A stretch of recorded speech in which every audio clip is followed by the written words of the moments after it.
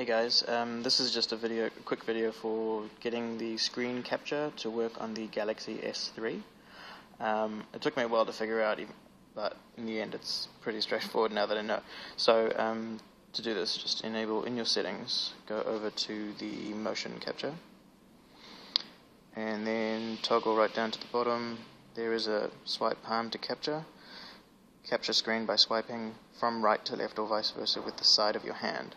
So what you have to do is actually take your whole side of your hand, touch the screen from the top to the bottom and swipe across. When it does that, you get a white sort of overlay that comes up to show that you've actually taken a screenshot. So for example, you would go hand on the screen and you see the white fade across. It works on most places, but some of the places it tends to move the phone. Move the home screen and stuff. I've had that happen a couple of times. But when it goes,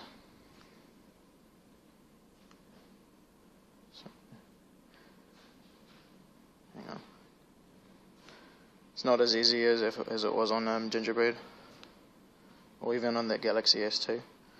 So if you're in an app, there's another one going, and again, and again. So yeah, just remember to keep your whole palm on the side. Works both ways.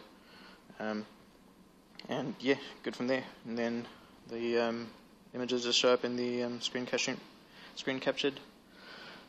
Go away. And it will show you all your images. Cool. Thanks for watching.